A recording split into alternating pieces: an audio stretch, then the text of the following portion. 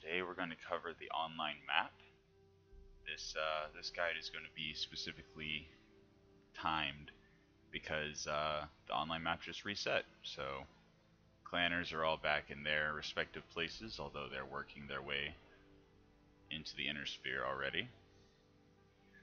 The inner sphere is divided as it starts. Today we're going to cover how the online map works and the rules as per the wiki of how to participate in the online map. So the most basic part of the online map is the territory control. So if we go to a planet on the borders, say here between Free Worlds League and Steiner, we'll see that in this particular planet, the active factions are local government, the Free Worlds League, and Steiner. So the Lyrian Commonwealth is adjacent, whereas if you go to one of the inner systems, well, that one's bordering Comstar. Here we go. So one of the inner systems, you'll see only the planetary government and the Free Worlds League. So those planets you can't really conquer. But as far as the planet goes, first, if you want to affect the online map, you have to go into Reputation. You have to ally yourself. For example, in this playthrough, I'm allied to the Free Worlds League. And then once you are allied, you can go to a planet, for example, one of the border planets, and every mission as an allied mercenary unit to whatever faction, every mission you do builds the control. You see here, current control, Free Worlds League 100%. Now this can go over 100%, so you can bolster the defenses of a planet, or if there's, let me see if there's one that has, and the map must have just reset. Here we go. So in this particular planet, you'll see the Lyrian Commonwealth has a control of 45%, and the Greater Valkyrie has a control of 55%. It also shows, I believe that's how many companies currently in that system that are allied with that particular faction. In any case, if you're allied with a faction, doing missions for that faction builds their control. And once the control, I believe, reaches 100%, then you conquer the planet. And if you're doing missions on a planet that your faction already controls, then it will go above 100% to indicate that it's harder to take. So with that, I think that's everything. Ally with a faction, go to a system that's neighboring other systems, and fight. Oh, right. Also, whenever you are allied with a faction, should be some in here. No. Okay. Oh yes, there we go. Priority missions include travel to a contested planet and start missions to try to take control of that planet. So if I were to accept one of these priority missions, I would fly to either Merrick or Sava and start doing missions to try to gain control of that planet away from, I assume, Steiner, based on where the Free Worlds League and Steiner are fighting. But you take a priority mission, it brings you to whatever planet that's currently being fought over, and you attempt to take over the planet for your faction. So that's how that works. Now then, here in the Roguetech Wiki, if you go to, I believe it's the Rogue War, no, yeah, online experience brings you to this page. Galaxy map, I think, is what brought me to this. In any case, so first you grind reputation up to 100, and then you ally yourself with a faction. At that point, you take missions to try to capture systems. And here you go. You can continue to build control over 100% up to a maximum. I believe the maximum is 500% or something crazy like that. But it's yeah. So you can continue to build control over 100% up to a maximum, whatever the maximum. I want to say it's 500%, but I may be misremembering. Um, and yes, so you must be allied to participate. If a system has any unclaimed influence, that'll be accrued first. And if the system does not have any fortification rules, you cannot gain more influence than your target has. So if you're taking missions against, say, Steiner, and Steiner has 55% influence, then you can only get 55 influence from Steiner. You'd have to fight against the other factions. If there's 4 factions fighting over control, you have to take missions against the specific factions that have influence for you to take. Yeah, and then you have to have a neighboring system. So you can't just jump into the middle of Steiner territory and start trying to take over systems. You have to start at the edge of Steiner control and then push your way in one jump point at a time. And then, yeah, that's what I thought. The companies list shows how many companies are actively on each side of the battle. So the more companies there are fighting over a system, the more haywire it's going to be going back and forth. Here is the formula used. I'm not going to go through all of it, but basically the harder missions you take, the more rep you can gain. And you can only gain as much rep as the faction you're fighting against has. Okay. So this, again, yeah, you can just go roguetech.org how it works apparently and get right here. But these are all the basics of how it works.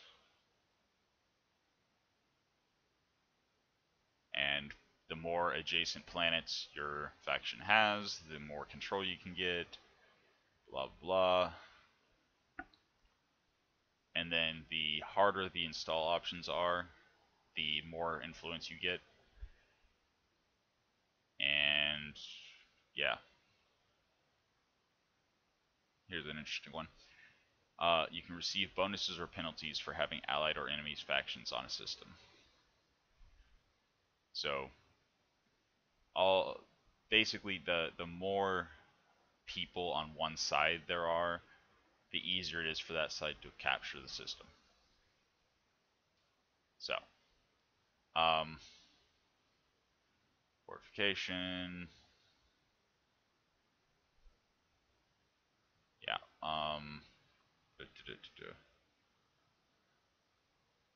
Okay.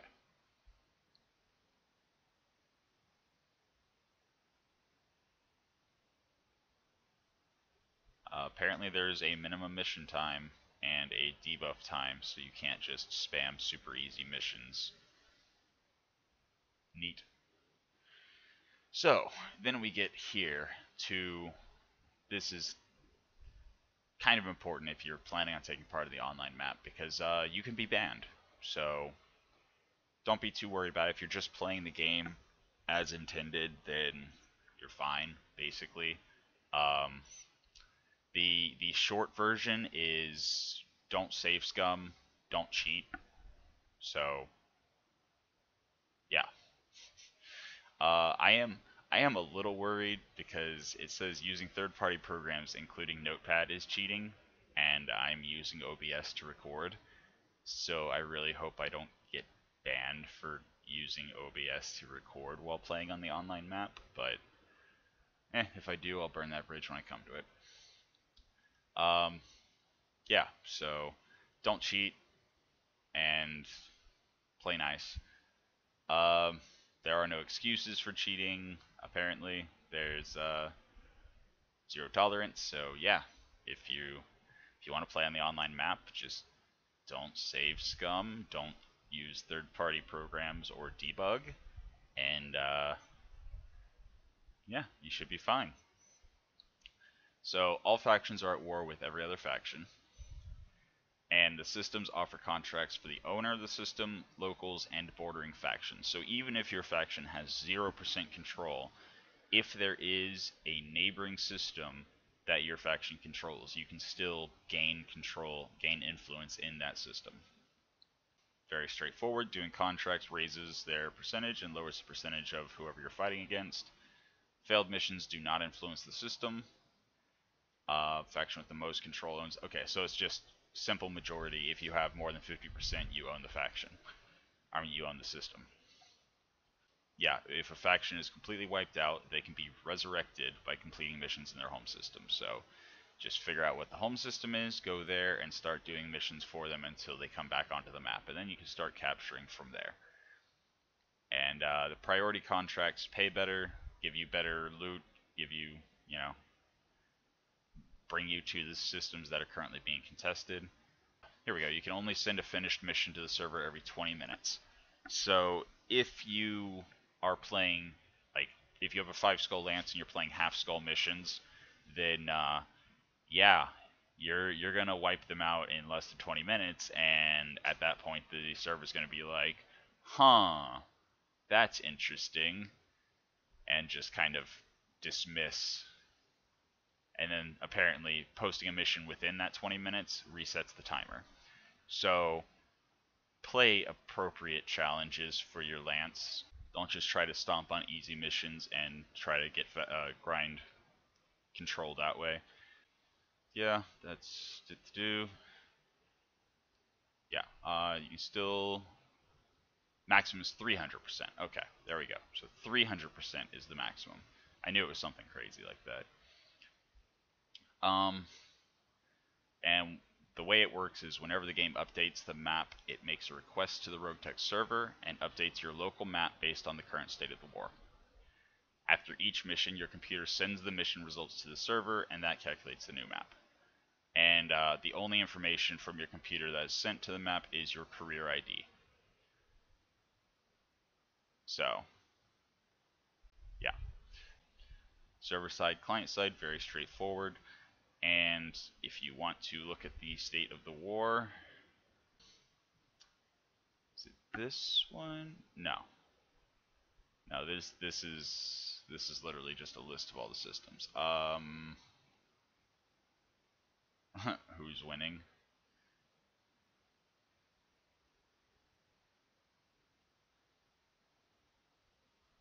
Oh wow. So apparently the majority of the clans have been completely obliterated, and the Oregon Directorate is gone. Huh. Factions that have gained the most systems while defending their ancestral territory. So Clan Diamond Shark is definitely stomping. Word of Blake is doing pretty good, and Comstar is doing pretty good. And then the factions that are losing the hardest are Curita, Magistracy of Canopus, and Castile.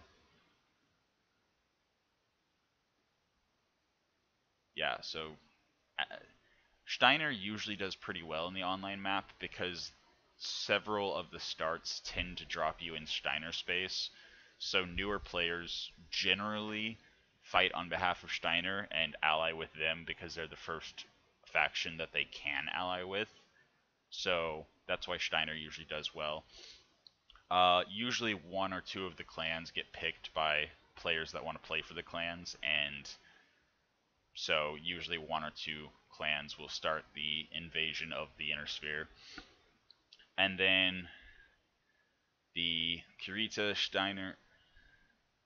So Steiner has conquered the most systems, or second most systems from another faction, but has also lost the second most of their ancestral territory. So Steiner, very active, always is. The first online map just like got destroyed by Steiner, and Steiner was everywhere. So a lot of people that are playing the online map that have been playing since then like to put Steiner in its place. But again, Steiner does have the advantage of several of the faction starts tend to drop you in Steiner space, so it's just through normal play of the game you end up allied with Steiner. Is that what? No, I went to who's winning.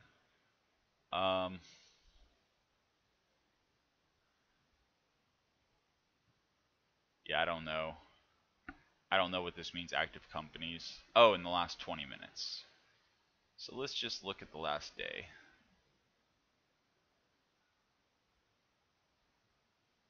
Okay, Steiner has 30 companies, Davian has 30 companies that have played in the last day. Merrick has 4, Kurita has 11, Liao has 3, Diamond Shark has 16, Russellhag has 12, Word of Blake has 9, etc., etc. You can see. So if you want to ally yourself with one of the underdogs or one of the dominant factions, then you can go to roguetech.org/warstats, and yeah, it's just, I don't remember when exactly the map refreshed.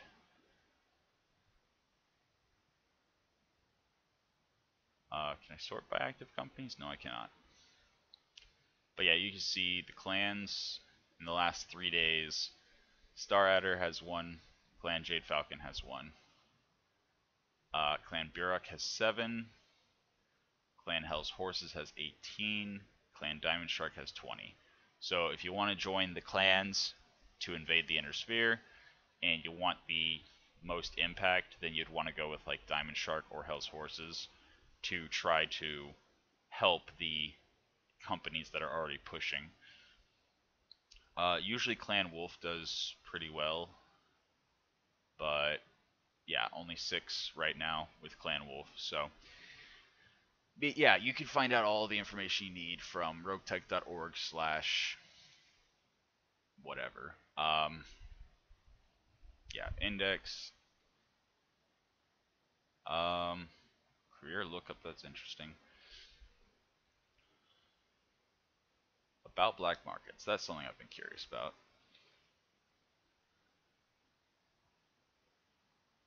Okay, so you can buy stuff from opposing factions, but at the cost of funding the enemies. When salvage from player is not selected, it gets sent to the faction's online shop that the player is allied with. When the faction's shop goes beyond its capacity, items are discarded at random until the shop is back within capacity. Discarded items are placed into that faction's black market for enemies of the faction to purchase. Interesting. So the shops are actually determined by player salvage. I did not know that. That's kind of cool.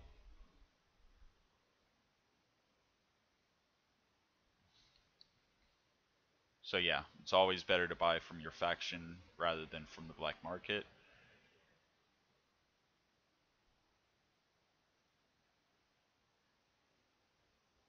Huh. So special abilities for a faction activate whenever a specific level of funding. So buying stuff from your faction store actually strengthens your faction. It's cool. So sometimes going for money and buying stuff from your faction rather than just trying to salvage everything actually helps your faction in the long run.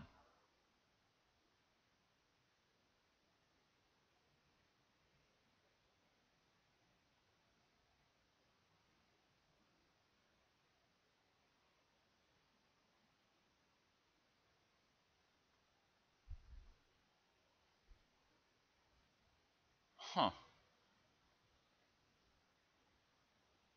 So there's different abilities for each faction?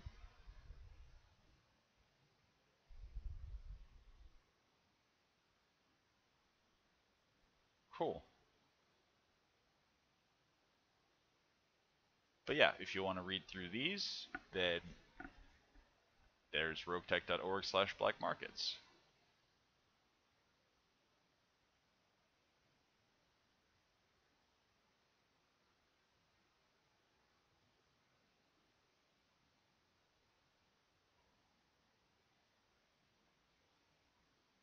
Hmm.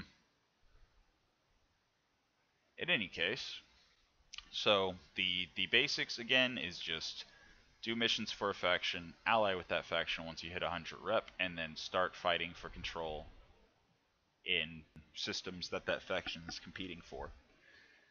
And yeah, I think that pretty much covers all the big stuff. That was your guide for today, and I'll see you next week.